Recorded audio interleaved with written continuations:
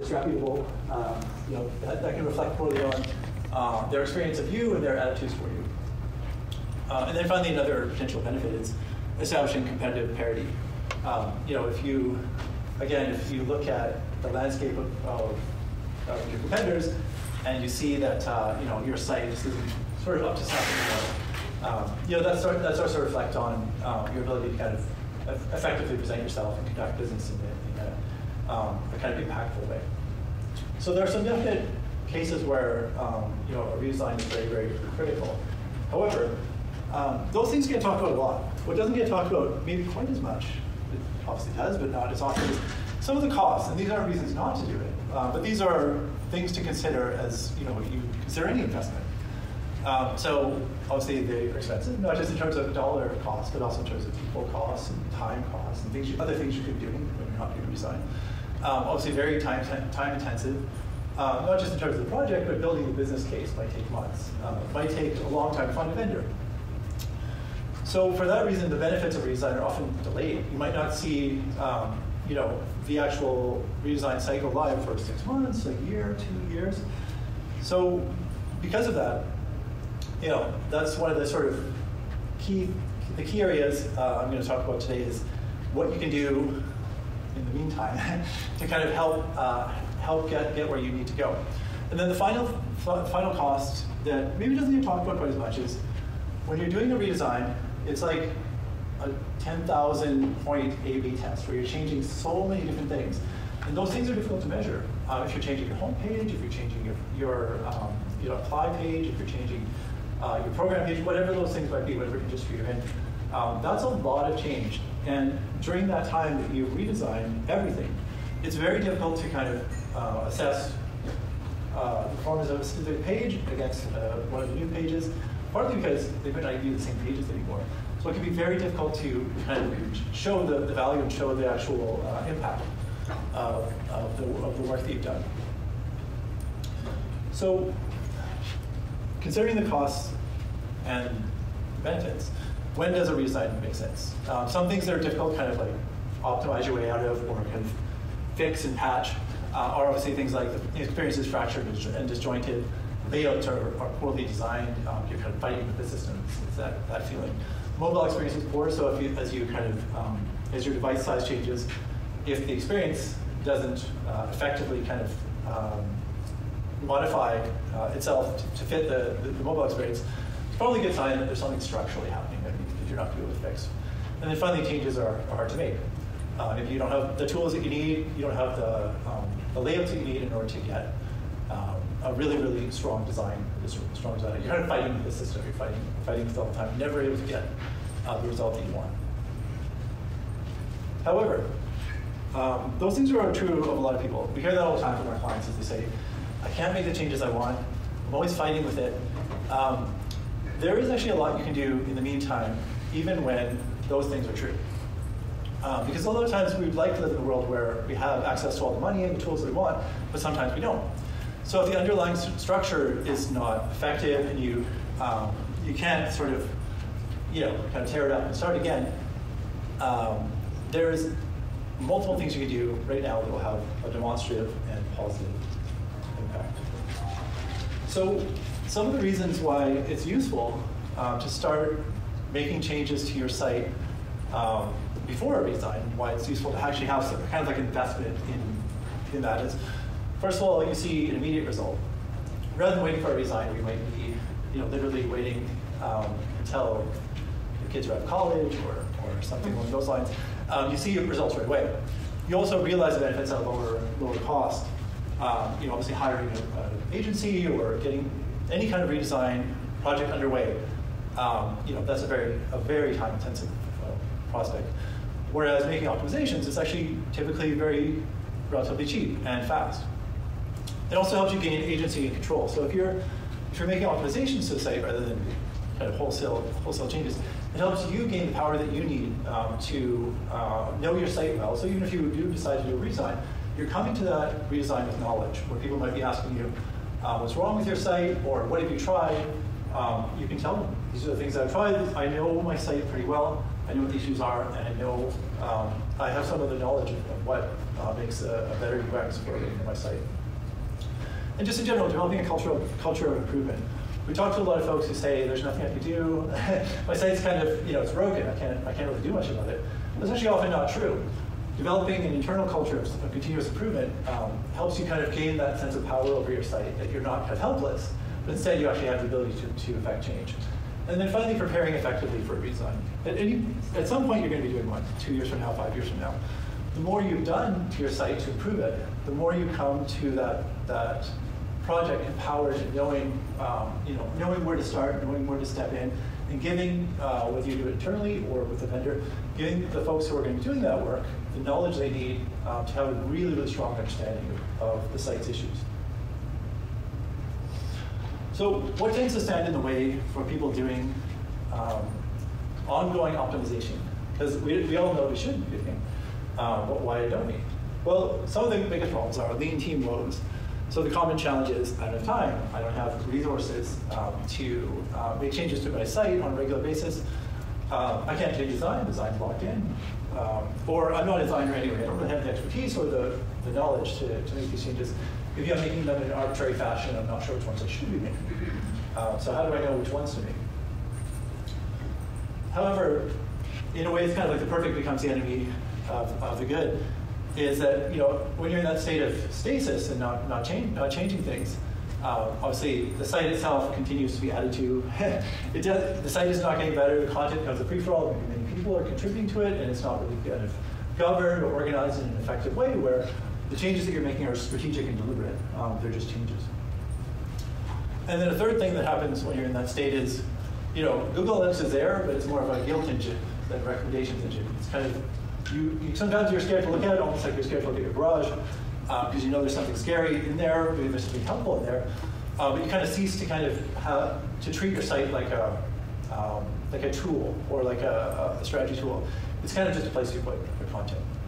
And that leads to the last piece, which is no real strategy or way forward. You know that there's something that you need to fix, but you don't necessarily have a deliberate approach to doing that. So I'm going to talk about some steps you can take, and these are examples. There are other things you can do. I'm going to talk about UX specifically, but these same principles can apply to SEO, they can apply to accessibility, they can apply to performance. Anything that you see that's in your way that you want to remove as an obstacle.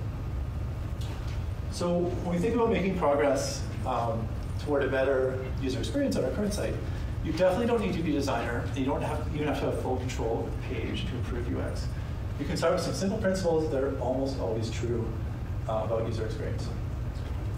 And that is focusing on a few basic concepts. These aren't the only concepts. There are a few basic concepts that will meaningfully change your site on a sort of weekly, daily, monthly basis. And some of the ones I want to highlight are reducing, simplifying, and emphasizing. We all know these are true. I'll talk about some specific ways that we can use these simple principles to improve with our sites. So the UX guru, Steve Krug, says one of the best things you can do for UX is just get rid of stuff. Kind of like the garage example, just clearing things out. Users are constantly fighting with us presenting more information than they want. Information is not in the order that they want, too much of it, especially on mobile. So getting rid of half the words on every page and then getting rid of half of what's left. A kind of a ruthless program of defenestration and reduction. Yeah. So it's actually true, and this is where learned helplessness, when we're in that state where we don't know what to change, or we're afraid to change something, or we've kind of gotten used to not changing something, it doesn't actually require a UX certificate or a fancy title. When in doubt, cut it out. Using your gut. I don't think anyone's going to call this a great UX, most likely. If it feels long, it is long. When you're looking at it, the other thing that's very important is, even if you're in an enterprise like B2B situation, and most of your customers use desktop, still to look at it on mobile, look at it on the smallest screen possible, and just see what a torturous, painful challenge that can be for people, especially as often modern design means very long narrative pages that can be quite overwhelming for people. So look at your site first on mobile for many reasons, but particularly to understand the length and the amount of information you're presenting them. And whether that is, if you're actually telling them things they need in the right order, or if you're actually kind of giving them a sort of overwhelming experience. So that's another sort of element. Definitely breaking up long paragraphs. And we might think of long paragraphs as like 5 sentences. Sometimes it's like 2 or 3. Especially in a mobile device, a few words, 100 words can appear very large. So the more that we break things up into little chunks that people can digest and understand, better. The vast majority of people on the web don't really read. We just sort of scan and we all know this about ourselves. So breaking those things up. The other kind of key elements of reduction are using headings and bullets. And these all seem like common sense, but we see all the time that they get missed. So just taking the same kind of flow of content, especially in deeper pages that get neglected, often they do, adding headings, adding bullets, breaking it up, so that it feels like people can scan it in 1 second, or they can take 2 minutes to read the whole thing. So that's kind of like the dual lens that you always want. You always want to give the people that 2-second scan so they can kind of get the idea of it, the gist of it. But then they can dig in if they want to. And they're probably going to dig in if they understand the gist of it. And then finally, consolidating items, consolidating content, consolidating nav items, putting important content at the top. Even at the very top of the page, you might just summarize this page is about if it's very long. Just to help people understand, do I want to commit to this? Do I want to read this? Is this useful, valuable information? Or the top 3 or 4 points at the very top. So for years, it's been very fashionable, maybe even sometimes Jack's done this once or twice, to create very large menus and lots of options. Put everything on the table, just spread it all out, and give people all the options. What I've noticed personally from many user tests is that people have a visceral, kind of like psychological adverse reaction to that. Because when they're presented with everything at once, they just get frozen, they get stuck, and they get stressed immediately. So the more we can kind of selectively show people a small number of items that are, it seems like common sense, but it's so easy to do. We think we have so many programs, we have so many products, we have to show everything. But do you? The more, especially as we use mobile devices, we realize we're trained now to kind of drill down rather than scan across. And that's often the most effective way to do it, is to give people an entry point, a first place to start. And from there, they can decide whether they want to continue, whether they want to explore laterally, however they want to make their way through the site. So that's reduction. Of course, I didn't cover every element of reduction, but you get the idea. None of these things require deep knowledge of the subject area. They require you to take a common sense approach to your content, look at it objectively, maybe even have a friend or a coworker who doesn't know the page that well, look at it, and start to think about ways that you can bring it down into a manageable amount. The second one is kind of related, which is simplification. I mean, who doesn't want that? Very few people stand up on this podium and say, complicate your site more. It seems kind of obvious. But bringing all the key information that people need into one place, making it very easy to scan. So fewer options, consolidating content, turning text into table, for example, turning content into bullets, using callouts, leaving a little bit of color background for something that is more important or different that you want to highlight. And I'll show you an example of a callout in a second. So I'm going to use a few higher education examples, but they're not, these principles can apply to absolutely any sector. So when I've shown this page actually to prospective students as part of a user test before, and the reaction is usually, wow, amazing. So you're like, what do I do? I don't understand. There's a lot of content here. And sometimes when we look at a page as experts in our content, we think, this is easy. There's not that much to know here.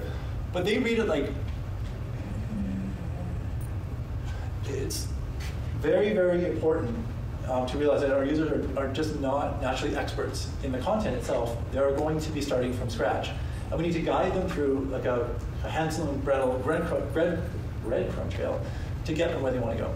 So here's an example. It may not be high design, but you get the idea of chunking like a table of costs into one short little piece of information. Don't even need any text to explain it. A couple callouts on the side to highlight some of the key things that otherwise would get buried in the text. If you have to read it to find it, you probably won't find it. So just taking a bit of a visual approach to the information. Can I take this information and instead of presenting it in a Proustian narrative, can I turn it into 4 chunks that people can really get and understand very fast? The third UX principle is emphasizing. This gets forgotten a lot or missed a lot. It's not enough to make things simple. We actually have to tell people what to look at. So we have to help users understand what's important and where to look. We are lazy. Everyone is lazy. It's just part of our human nature. We want to be able to take the content that is critical and use size and color and space to draw the eye toward it. That's one of the value of things like CTAs or even encapsulating content in color, a different size, whatever it might be. These things, you might sometimes look at a design and think, why are they doing that? Why does this need to be a different color? It's because of the principle of encapsulation. The things that stand out to us visually, our eyes jump toward them right away, and that's the kind of thing that we want to be drawing people's eyes and people's attention to right away. So put things that are important at the top, use size and color to draw the eye toward key things, the top things, and use highlighting and encapsulation. You don't have to use a blank tag if you don't want to, probably not the best idea, but in some way, disrupt people's typical cognitive flow to get them focused on the key stuff. So this is an example. None of these are made up, they're all real. You might even recognize them, probably not in your own sites, I would hope. But it's a common thing. It's very true that people often look at their homepage or their about page and they say, those look pretty good. But then if you start looking deeply into, let's say, you're a software company, your resources. If you're a university, you look at your deeper program pages, you almost certainly see something like this. And that's where the challenge comes in for users, because they often need a lot of information to make a decision. You're not just going to look at your top level pages. So if we take that same content and think of ways to break it up, use big headlines, wrap things in a color to kind of give people the sort of key information they need, maybe use an image, and not just a decorative image, an image that actually, did you have a question back there? Oh, just now. Not just a decorative image, an image that actually reinforces what the content is to help people always understand what they're looking at all times. If you think about simplifying it, it's not just about making things easy, it's about kind of reducing the amount of intellectual effort required, almost treating the user the same way that we'd want to be treated, as like spoon feed it to me, give me the information I need easily and quickly without very much fluff. So one of the biggest challenges, and one of the reasons that people often decide to do a redesign is, my CMS sucks. It's not Drupal, it's another CMS. I can't change anything inside. Whoever made this, it's locking me in. I can't do the things I need to do. Very common problem, and it's a real challenge. And nothing I've said here today precludes the idea of actually doing a redesign, because sometimes you're just locked in and you can't make changes. But even when you're in that state, we've had people say to us, our redesign is 2 years away, so I'm just going to let the site be, and I'm just going to step away and let it kind of blow up, because there's no point doing a redesign in 2 years, but there's always something to do. So this is an example of another page with just a real wall of text that I think the vast majority of people, 90+% of people, aren't going to read unless they're highly motivated. If we have a strong designer and a CMS that is capable of making changes, then we could probably solve this problem fairly easily with some by exchanging mockups and coming up to a good understanding of what the new version would look like. But sometimes we don't have that. So we might do something that may not be dramatic for us. It might look very similar, but actually makes a big difference. So just cutting this, I should cut this text down to about half. Bolded the first sentence. The first sentence here didn't really make a lot of sense, so I just completely changed that. And thinking through, how can we, with very simple, kind of non-sophisticated tools, start to tailor the experience in a way that helps people get what they need quickly. Less is going to make a huge difference. A bit bigger size is going to help people understand that you don't have to read all that stuff over there. You just have to read that first sentence and you get the idea. So all of these things are designed to kind of reduce the intimidation factor of making changes or design, and also provide a sense of purpose. Like, you can do this. And there's a variety of things that you can do on your site It doesn't have to be pages of content. It could be navigation. It could be the images that you choose, whatever those might be. But starting with some of these high impact areas, so your top pages, the top kind of user journey, all those different things. And if you're not sure what to change, a really useful thing you can do is, well, you can look at competitor sites or example sites, whether you're competitors or comparators, and just kind of, that starts to give you ideas right away. You say, oh, that's how those guys do it. I like that. I'm going to use that. Or doing a simple usability test. That's often, a lot of times if you're stuck on what to do, a usability test will give you more ideas than you have time to do. It'll probably give you years worth of ideas by sitting down with 2 or 3 people. Like, oh my God, I never thought that was a problem. And you'll see things you wouldn't have seen before. And then finally, shooting for better, not perfect. If it's 20% better, that's better. Your site most likely has thousands or maybe even millions of visitors a year. If every single one of those visitors gets a little bit of a better experience, that's a massive win in terms of scale. So many of you may have done these before, but just as an example of a usability test, again, like UX and like many of these other subjects, you don't have to be a deep subject matter expert to do a good job on a usability test.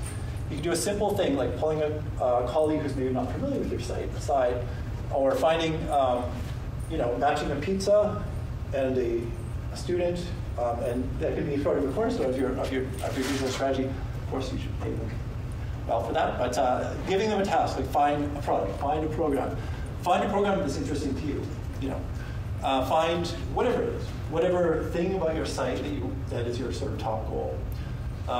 Sit down with them, whether it's in a virtual setting or an individual in-person setting, and just watch what they do. Hopefully record what they do. This will give you often more ideas than you know what to do with, and give you recorded evidence as well that you can bring to your leadership, can bring to the owners of the budget to say, here are some problems on our site, and these are some of the things that we want to fix. The other thing you can do when doing these usability tests is just, if you're not sure what to test, you can just ask them, what's your impression? Tell us in your, what are the first things that come to your mind? What are the first 5 adjectives that you think of when you look at the site? If you could change 1 or 2 things, what would those be? It's very often useful, just say highlight that thing at the bottom, to have users review not just your site, maybe 1 or 2 competitor sites as well. Because that gives you a baseline. If they say your site is good, but I really like what they do in this other site, that also helps you bring a business case back to maybe your leadership, or makes if you hold the budget to make decisions about where to spend that money. The more we can say, yes, this works, this does not work, that's always helpful. That makes evaluation more tangible, and it gives you a baseline. Say, yep, I can see this is working. Instead of just feeling like it's working, you have evidence that it works. So the last thing I'm going to talk about is, a very important part is, we can make a lot of changes on our site, but unless we have a kind of program to operationalize it, it might get demotivated. Maybe other priorities will take over, and then we kind of end up, 2 months later or 6 months later in the same spot we were before. After a burst of, excitement, like, January, we all go to the gym. I certainly did. And then you kind of maybe fall out of that practice a little bit. So how do you kind of make sure that you keep going? So the smaller, the better sometimes. And not every goal has to have every element of the SMART, the SMART rubric. It could be just, I want to improve 1 page a week. Just start with anything, whatever it is. Maybe you say, look, I'm so overwhelmed, I have meetings day after day, I don't have time to think about this. I'm just going to work on 3 pages a quarter. Whatever it is, that's still 3 pages you weren't working on before. Improving 1 strategic page or section a quarter, whatever length of time that is. Choose something, stick with it, and keep working on it. The other thing is, the more it looks like a project, the more likely that you are to do it. The more, it's like anything. If you write down, I plan to, exercise, do 2,000 steps every week, or that's not very many steps, is it? Maybe 20,000 steps. That's much sense. So when you kind of treat it like a project, you roadmap it out. You maybe plan, what am I going to do this week, this year? The more it becomes something real and tangible that you're actually going to do something about it. And then the second kind of corollary to that is baking in accountability and measurement. If you're not measuring the changes in some way, you might also get demotivated because you think, why am I doing this? Am I actually making a difference? Maybe I am, maybe I'm not. And then, of course, be open to adjustment. You might start out with one idea of what should change after a week, but then 6 months later, you've done a few usability tests, or you've looked at some analytics, and you realize, I actually don't think this is the right place to invest. I'm gonna pivot. I'm gonna change what I'm going to improve. So everybody wants to measure. Everybody feels guilty they're not measuring well. Most of us do, I think. We look at bounce rate, we look at time on page, we think, what does that mean? Is that good? Is it good? Is high bounce rate good? Is low bounce rate good? What does that mean? So we can absolutely use the tools at our disposal in Google Analytics or whatever tool you use. But there might be other complementary ways of collecting analytics that might be equally powerful and actually more useful to you. If you're a lead-oriented site, you can use conversion rate. That's absolutely possible. You can also use quick page surveys, like what's this page useful? Especially if you have a page that's not like a slam dunk conversion. It's just kind of leading people to the next step. So was this a useful page to you? How do you rate it? 0 to 10, whatever that might be. Another thing you can do that sometimes people neglect because it doesn't feel like analytics is just doing simple highlight tests. Like you can use user testing to assess what's wrong. You can also use user testing to see what you fixed.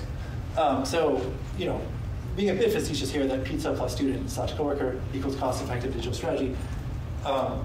Having a little bit of a budget, I think compensation is fair for any kind of testing, will let you not only kind of measure and test effectively, but it also gives you a lot of data to come back with, especially if you record it and say, like, I had this idea, this quarter we're going to improve our IoT product pages, whatever it might be.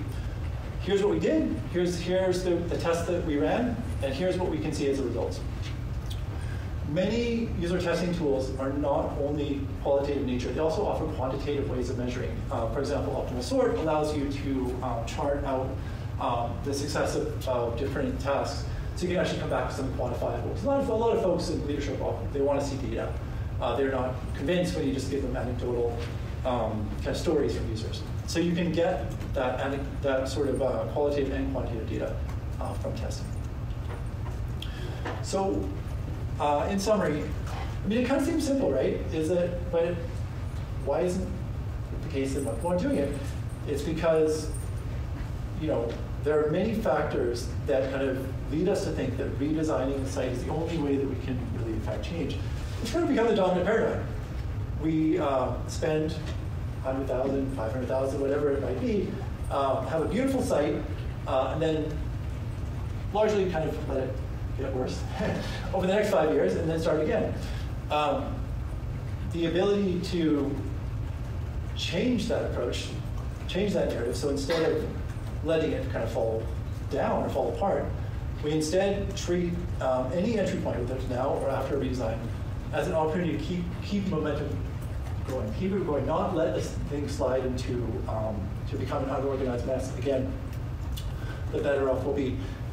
You do not need to hire vendors. Yeah, I am a vendor. I should probably tell you the opposite message, but I think that it's absolutely the case that we can do so much on our sites and add so much value in a very simple, common sense way without a tremendous amount of subject matter expertise. Thank you.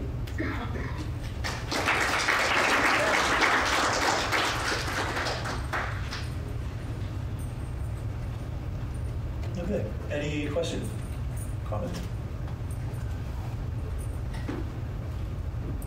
Hi. Are there any, like, I don't know, are there Drupal modules that do quick surveys and stuff like that? Yeah, we've looked at Drupal modules. What we've usually found, the most effective tool is usually Hotjar. Like, there's lots of great tools out there. But Hotjar is good because it's not that expensive. It also integrates with Drupal. It's just a little snippet of JavaScript. So there's like you could use any tool to kind of integrate that. It includes surveys, it includes heat maps, it includes a wide variety of different tools in a fairly inexpensive package.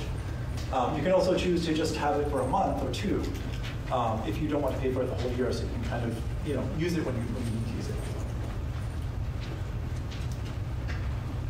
Drupal modules aren't quite as many. They're usually, just because the nature of Drupal isn't necessarily to have a really, really strong key mapping tool. It's more of a facilitator of better, sort of best in breed third-party tools.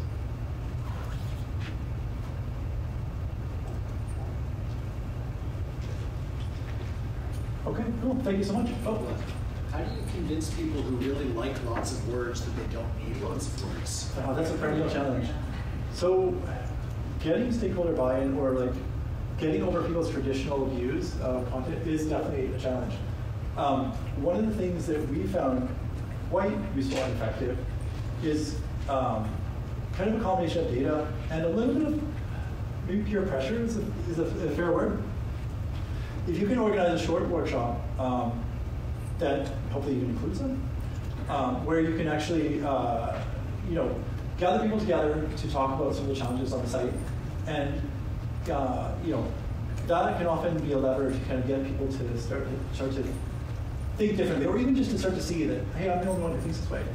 And then obviously, like, user testing can make a huge difference in a way that analytics often doesn't because of the subjective nature where people can say, well, is someone page? Help me understand what that means. A targeted user test or a targeted kind of survey will often give you a lot more kind of like tangible ammunition for that argument. Cool, thank you. Thanks everyone.